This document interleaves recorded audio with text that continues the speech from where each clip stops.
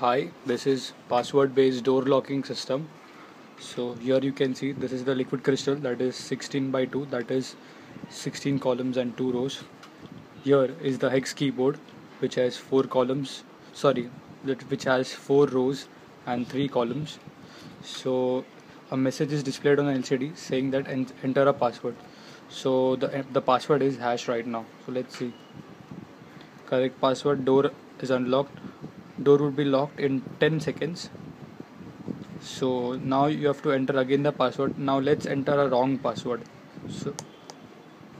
So incorrect password, and again the message flashes indicating that enter the password.